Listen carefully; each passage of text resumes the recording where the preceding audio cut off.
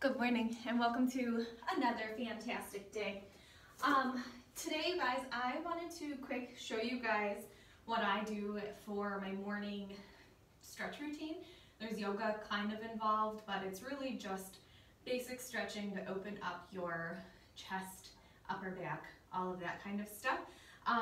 Usually it takes me around 15 minutes. I can get it down to 10 if I'm kind of going quickly through it. But I've found that if I do this pretty much every single day, I'm feeling so much better. But before I begin, I just want to call something to your attention. And it should be obvious, but until you see it demonstrated, it's really not. So when we think of thoracic outlet syndrome, we know that we're rounding forward. Our shoulders are coming in, our head's coming forward. We're just in this poor posture. That then makes all of our muscles up top kind of stressed, makes the muscles in our low back stressed, and then you have just this systematic thing through your entire body that is kind of going a little crazy. So what I want you to think about is day to day, how are you actually moving, right? So think of it when we wake up. We're first laying straight on the bed, okay? Our spine is nice and stretched, and that's kind of one of the first times that maybe you are lengthening. Okay, but then we wake up and we come into this seated position where now all of a sudden everything, we're rounding forward, we're compressing here in our hip flexors. Okay, so we walk to the breakfast table, we sit. Maybe you're going to work, you sit in your car, you get out, you go to your desk, you sit. You're noticing a very similar pattern. You get home, you have dinner, you sit on the couch, maybe you're in some little extra curled position. But what I want you guys to notice is almost all day you're in this rounded position that is not stretching your front body. So when we are stuck like that, whether you acknowledge it or not, that's when we start to really round forward and we have the bad posture. So first, I like to make sure as I'm walking, it feels so silly, but I will throw myself out of balance and then way overcorrect, pushing my hips forward, pressing my chin back, rolling my shoulders back and holding them up just slightly. You look kind of like a robot. The first few times you do it, you're like, wow, I feel strange, right? But then all of a sudden you notice your posture is so much better. You're walking, you're feeling your glutes engage as you walk. You're feeling a lengthening through your hip flexors. So that's super important. We walk, we notice. And then I don't even sit on my furniture half the time. I literally, you guys, come down to the floor and I'm sitting and I'm moving, because the more I'm doing that, the more I am engaging all of the muscles kind of everywhere and helping build them, right? So, and again, even when I'm here, am I slouching forward or am I sitting up nice and tall? So I just wanted you guys to think about that, because I know before I really got into noticing my posture and my habitual traits, I was definitely this person where I'm just sitting and curled and maybe my legs are leaned on the side of the couch and I'm there often, and you don't really realize the toll that that's taking on your body. So just be mindful of it. Notice, have you moved in an hour? Get up and actually move. So with that being said, we're going to move into my stretch routine. I hope this kind of gives you a little something. I'm actually going to set my alarm so I can really kind of monitor what I would do. So I always start with just sitting on the ground, sitting up again, working on my posture, and just breathing. I just do that for 10 breaths or so. Really big inhale in through the nose, lifting my shoulders up, looping them back and down my spine, pulling my belly button in as I breathe.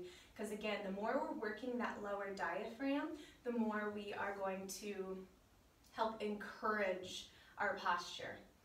So I just breathe.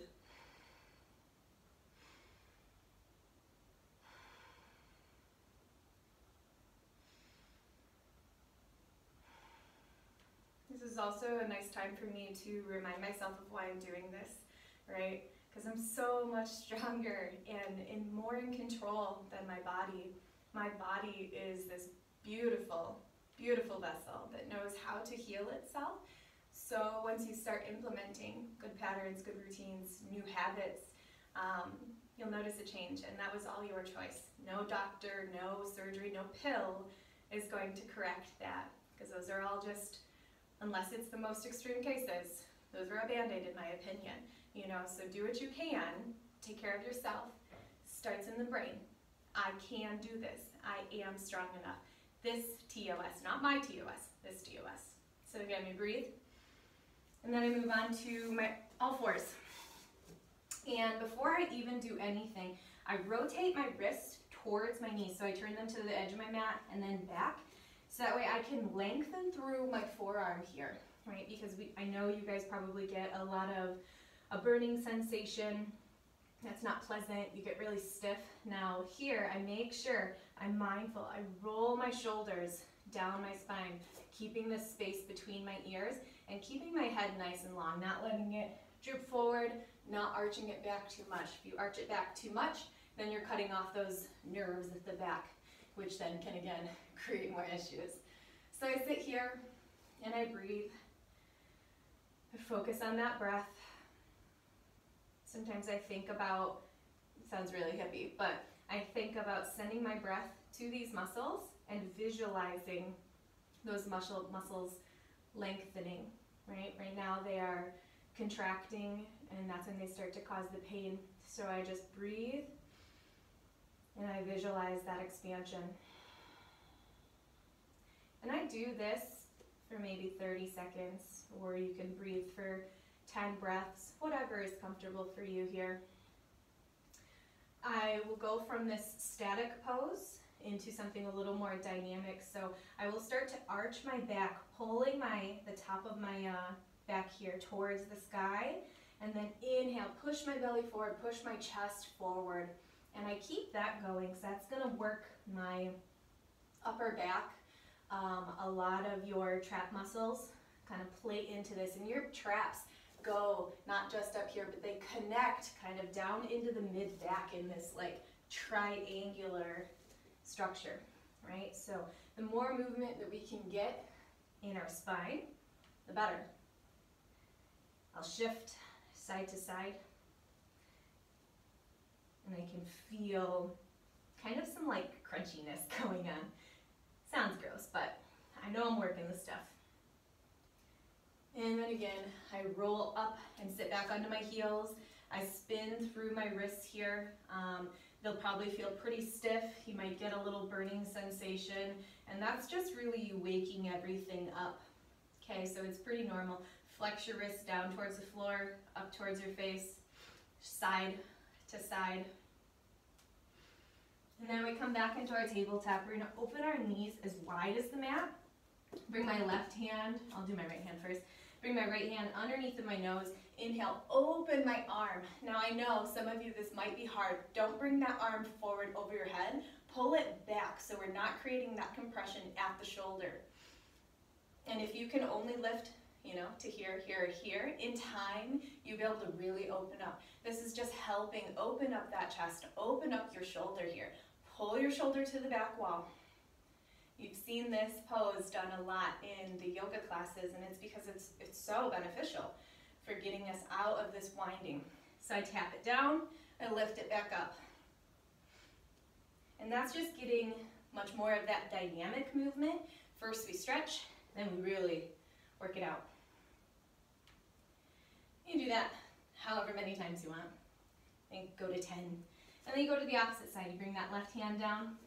You pull that right arm to the sky. Pull your shoulder blade to the back wall. Make sure you press up and out of that left shoulder though. We don't want to sink in, because that would cause that compression in the shoulder. Sometimes I'll spin my wrist at the top, just kind of getting everything.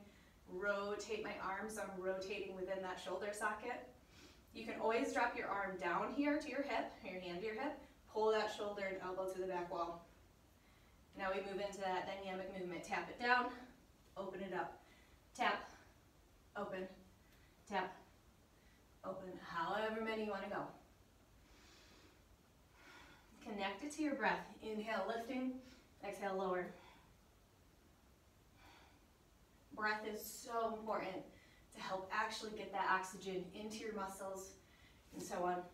So now I come back into my tabletop position with my knees underneath my hips, my wrists under my shoulders, and I drop it down. Now this pose that I'm going to do next, this might be a little tricky for some of you, so just monitor. So I walk my knees back, I open my arms just slightly wider on that mat, and then I drop my chest towards the floor. This can cause that compression at your shoulder, so again, really listen to your body. I find that if I do this long enough, looping my shoulder blades down my back, I don't get any compression, but instead I'm strengthening all of these muscles in my upper body. You can look forward to get a deeper stretch, but again, listen to your body. Do not do anything that's going to cause you pain. Inhale, come forward onto your belly. I open up my arms wide and bring my forehead, or not my forehead, my cheek down to the mat. Pull that left hand in, lift my leg up to the sky, wrap it back and behind.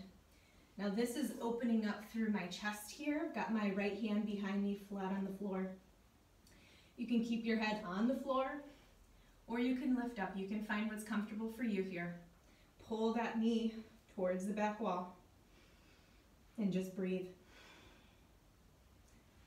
Monitor what your body is feeling, right? You might have to shift a little forward if you're feeling any kind of stinging or burning or anything like that, pinching in your chest and shoulder area. You might have to move your hand around behind you just to get into a good spot. I know that's not very specific, but you'll be able to feel what's comfortable. You want something that is going to be comfortable with the arm behind you. And you just breathe.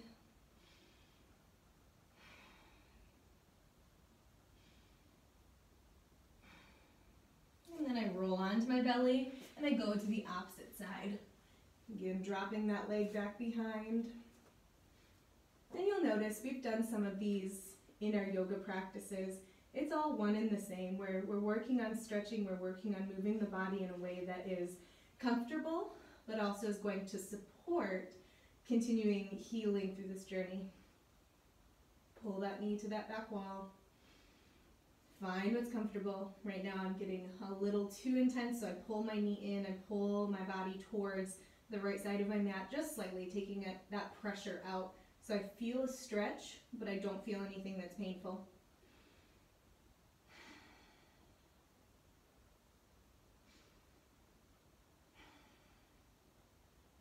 Cool. Roll back onto your belly, come all the way back up. Now, the thing that I'm going to do next, I'm going to use my medicine ball. I would not recommend this for you yet, unless you have some opening already in your chest. But if you know you're pretty rounded and even stretching your arms out like this hurts, I would get yourself 2 pillows, stack them up, put them right underneath of your mid to upper back, lay over them, let your arms fall open. Now, I've been doing this long enough that I can move on to my medicine ball. So I set my low back on it. I'm gonna pull my hair back real quick. I set my low back on it. I keep my feet planted on the ground, knees bent. Support my head as I come back, because you want to make sure you're not stressing your neck muscles any more than they already are. And then I start just here, where I just let my arms hang to the side. This is creating such an amazing stretch through my chest just by using gravity, right? I'm letting my arms drop below my body here. And I just breathe. I'm a fidgeting kind of person, so I will sometimes start to just rock the ball. It's not something you have to do. You can stay in stillness. I'm a mover. Once I get to a certain spot where I feel like I've been pretty good, I will begin to straighten my legs out, bringing my feet flat to the ground. You can always come onto your heels, whatever's comfortable. But what this is starting to do, it's not only opening through my chest, it's opening through my stomach, it's opening through my hip flexors, because remember I said all day we are coming forward and we're in this compressed position. So the more we start to do the exact opposite, the more you're going to find full body relief. I know we focus on our shoulders and our traps and our chest and our neck as the focal point of thoracic outlet syndrome, but the reality is everything in our body is connected. You know, some of our, like I said, our traps, yeah, they come up here, but they go to mid-back. You know, we just have so many lines of muscle and fascia, which is the connective tissue, that run spiraling around the body from like head to toe. So the more you can start to integrate full body stretching, the more you are going to really truly feel this. So I stay here for just a little bit with my arms wide, my legs long, feet on the floor. And then I will start to use my feet to kind of walk myself. So now the ball is coming to low back and at my hips, and I'm actively pushing my hips towards the ceiling. My arms now can touch the ground. You don't want to rush into this, because if you do, you haven't warmed up your body enough in order to get that opening without potentially injuring yourself. So we stay for several breaths in one area, and then we move. And I get to where I can pretty much drop my head down. I bring my arms out. Again, I'll play around with my arm position, just finding what's comfortable, and sometimes I'll even just bring my arms here and let the focus be at my hips. Sometimes I do have to, I'll feel a little like pinch in my back, and I'll grab my head and kind of come up into almost a crunch, and that will honestly crack my back, kind of get everything comfortable so I'm coming back. And I get to the point where I inch myself back, the top of my head comes to the floor. I'm pressing my legs towards the ground, so I'm really feeling that stretch through my hip flexors. The first time I did this, you guys, it hurt like, you know what word I'm looking for there.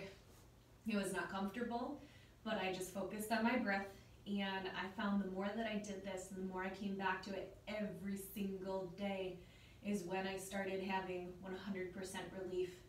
I go weeks on end without even having any symptoms, and when I have symptoms, it's not that intense pain or burning. It is a minor tightness, usually in my trap or in my neck. So again, I just breathe, press my legs down, and you can kind of play around here. When you press, lift your legs slightly, so you're getting like an active stretch here. And then when you're ready, you just roll out of it. You can come back into that original pose just for a little bit. I like to kind of massage through, so I'll go through my entire spine, dropping my hips down. Now, this for me is kind of a warm-up for what I'm about to do next with my yoga wheel. I want to get my whole spine ready to go, because again, the deeper you go into these stretches or back bends, the more you need to warm up so you don't injure yourself. So I allow myself to come down to the floor, push myself off, and then I round forward. Get all those crunches out of my back. Hold it here for just a second. Sit up nice and tall, loop those shoulders back, and just breathe. I'll spiral through my neck here. And then usually I will set this aside and I will move into my yoga wheel, which this is nice because this acts almost as a foam roller for my back, but also as a way to stretch. So again, start with pillows. That's the beginner level pillows. Intermediate would be the ball, and a little bit more advanced where you're not feeling anything. No pain, no tension, no burning. That's when I would say move on to your yoga wheel. So again, just like with the ball, I start legs out in front. I position this so my spine is in the middle of this. You can see it's kind of narrow. So I bring it there, and then I slowly ease myself in. Now you'll find your body wants to hold those muscles. So I'll first roll through my spine, straightening my legs, letting it come through my shoulders. Notice I put my hands behind my head. That's both to support my neck, but also with my arms engaged, I'm really foam rolling through my shoulder blades here, allowing those muscles there to completely relax. Right, and then I get to a spot where I know I'm ready. I first lengthen through my legs, and then slowly I listen to my body, and I allow my head to fall back, using my hands to help support my neck. and then I release my arms down. And just like I did before, I'll slowly start to roll through, bringing the wheel to my low back, pressing my legs down, sending my hips up, bringing the top of my head to the ground. And again, you'll find what is going to be comfortable for you. I could hang out here for 15 to 20 minutes, and sometimes I do if I have the time. But like I said, I want to keep this to about 15. I'm at 16 minutes right now. You could shorten however long you're laying over the pillows or any other aspect. But truly, you guys, this routine has been one of the most beneficial things in my journey. I feel like that missing key was stretching the entire front body, while you're also working on whether you're going to physical therapy or finding people. I think his name is, well, it's Gareth, but I think it's Muscle Mind Max.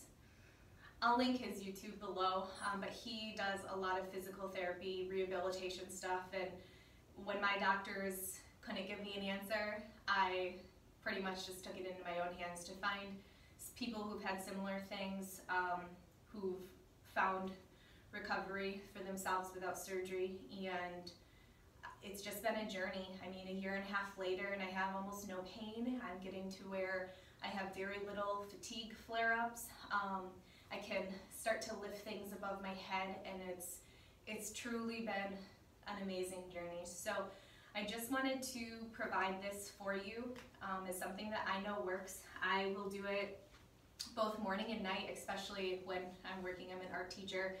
I love my morning routine starting this way because I know that it's going to be so beneficial for my body throughout the day, and then I get home, I do it again, and I feel so good. So with that, I will see you guys soon. Thank you for stretching with me this morning. I hope you guys have a great day. Bye.